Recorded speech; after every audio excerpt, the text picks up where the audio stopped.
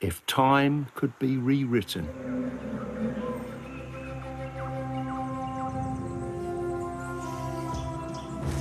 What if we could bring back the wondrous creatures extinction left behind? What if you could run your own prehistoric kingdom?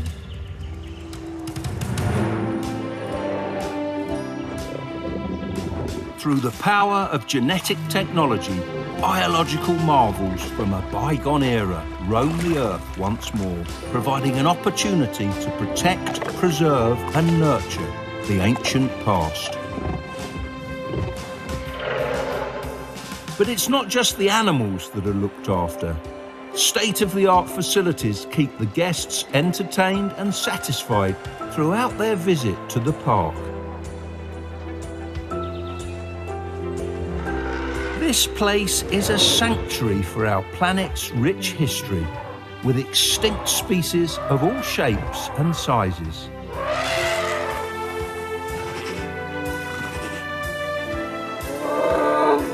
And of course, you can also find some of the cute ones.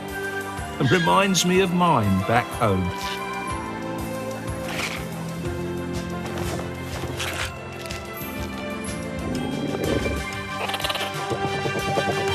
It's crucial we give these beautiful creatures the respect and care they need.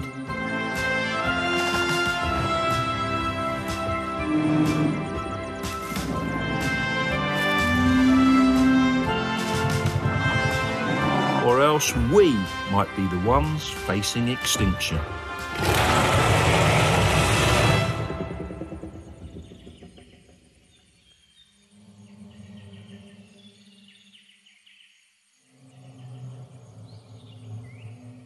Guys, listen. Was that not awesome?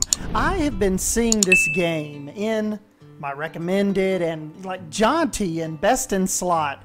Evolution Square, she was covering this like a year ago. Swerve was covering this a year ago. And it was one of those games where it was always like kind of ticking in the back of my head, but we were going so hardcore with Planet Zoo and all of that. You know, basically a year ago, almost in a month. And I think this game really, not just for me, but probably for a lot of you all, really kind of flew under the radar. I will say a year ago, it looked a lot jankier than it did now. So maybe that's why it didn't spark as much attention as it has like the last 24 hours. But when we got hit with this IGN exclusive early access trailer, I was like, I need this game in my life. Why was I sleeping on this game for the last year? And actually, Evolution Square, she actually watched one of the Crytivo developer, you know, live streams today when they were going over some of the different some of the different characteristics of the game and some decision making of the game. And one thing that she said that they were mentioning on there is everybody saying, comparing the game to Jurassic World Evolution. And those devs said they're flattered by that because the vast differences in the budget. You know, Frontier's got all of this cash and this huge backing. We know they've been backed by Tencent.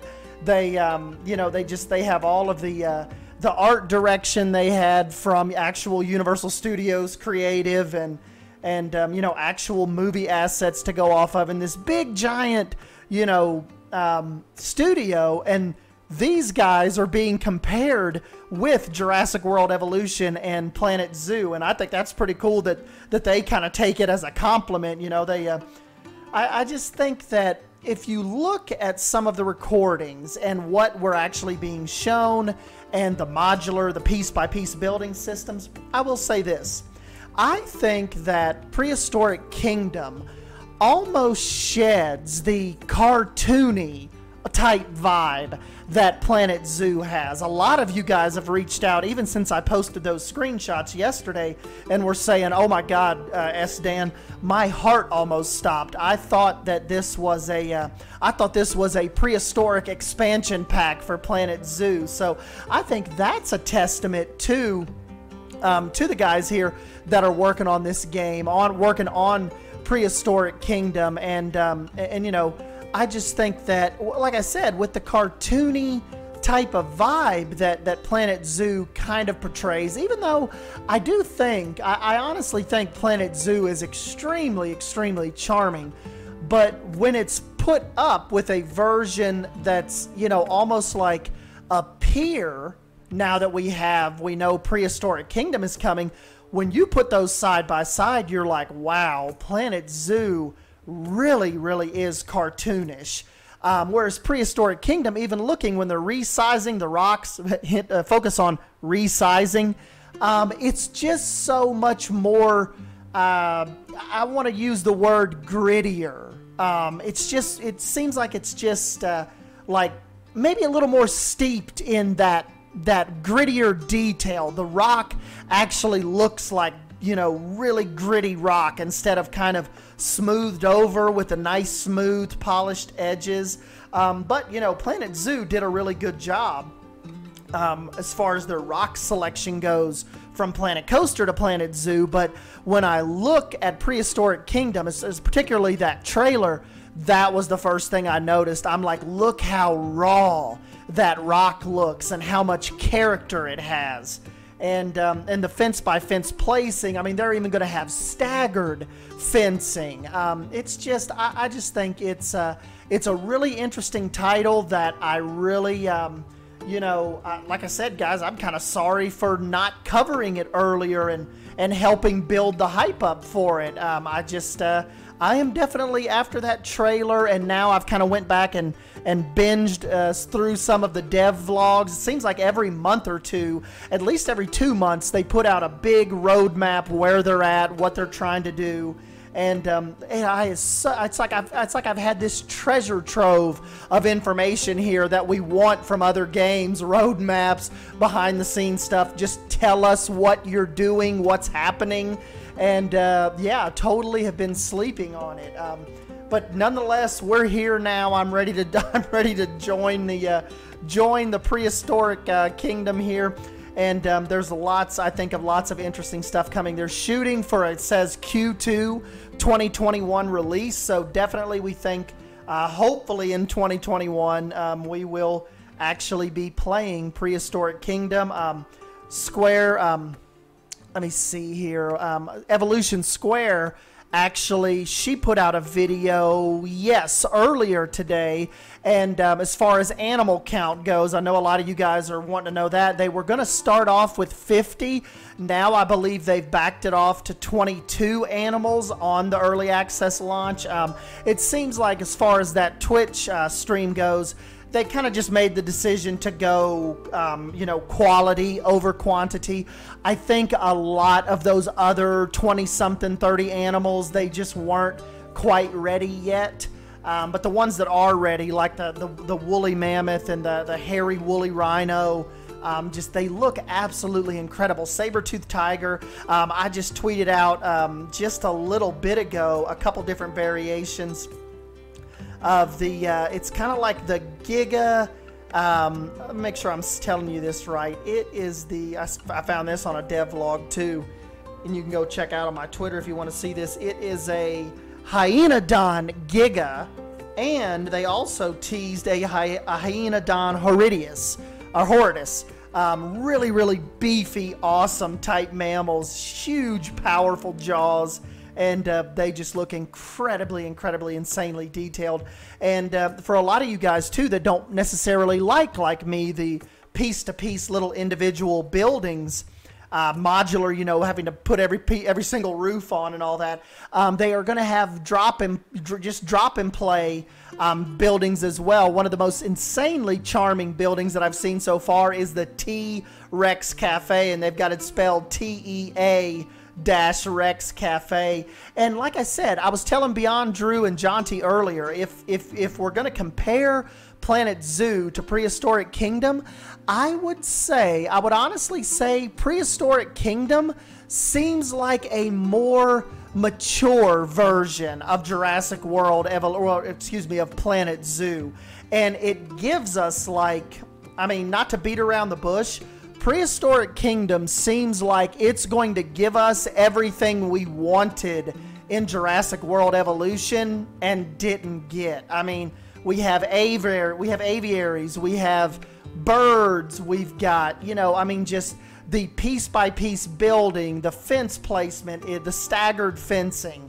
It is, yeah, like I said, I don't want to beat around the bush. It was what I mean, I don't want to speak for you guys, but just looking at the trailer and going back and pouring through these dev vlogs, it's absolutely what we thought Jurassic World Evolution was going to be. So, I don't know. It's like we said, I think healthy competition is good. Maybe this will really kickstart some ideas in Frontier for Jurassic World Evolution 2.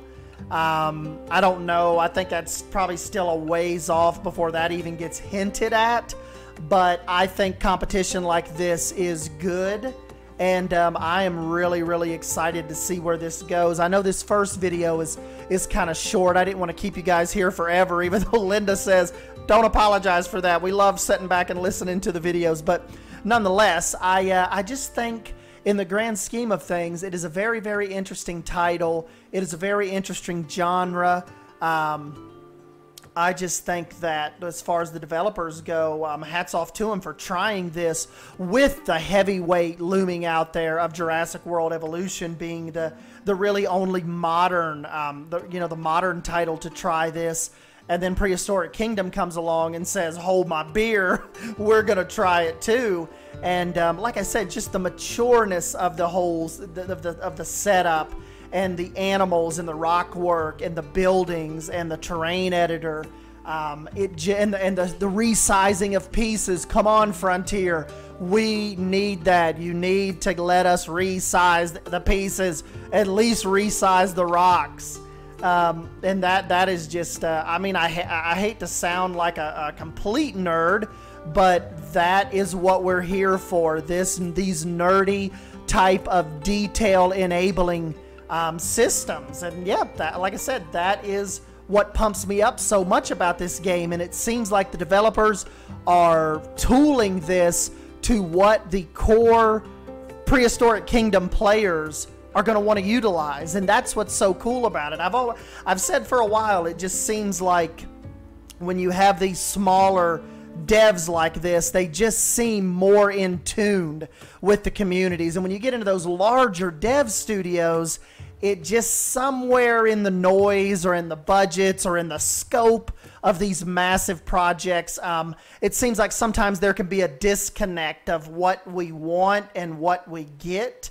But, you know, like I said, not to say that we aren't a bunch of greedy gamers, because you know we are. I'm sure they're going to get a lot of pushback from downsizing the 50 animal roster that was initially planned down to 22. But, you know, it's just one of those things. If they come out and the 22 animals really, really pack a punch, you won't hear any complaining from me. And like I said, hats off to them for just trying it. And I am definitely going to get subscribed to this, so you guys subscribe to me, and we will jump in. And every time I see, I've already got my notifications on all of their stuff now, so as soon as we see anything ping our way, we'll get back, we'll get a video made and get that info pushed out to you guys. But yeah, I'll put the links for all their stuff down below. Definitely go check out the website, because you have got a treasure trove of information to go through. As far as this development goes, seems like they really started ramping up the roadmaps and stuff like a year ago, and then leading all the way up to the latest one we have is in July. And now, of course, 24 hours ago they released the early access trailer, which I think has a lot of people hyped. But anyways, guys, yeah, I'm S. Dan Wolf. As always, thank you for stopping by and hanging out with me. Don't forget to check out Best in Slot. Even go back and check out Jonty's video from a year ago. Beyond Drew is putting out content over it. Evolution Square, go check her videos out. Definitely go check out Swerve. And those guys have definitely not jumped on the bandwagon like I have. They have been covering this for a while. So definitely some good information on those channels. And yeah, I will catch you guys in the next video. Leave me a comment down below with your questions and what you think about Prehistoric Kingdom. See you guys.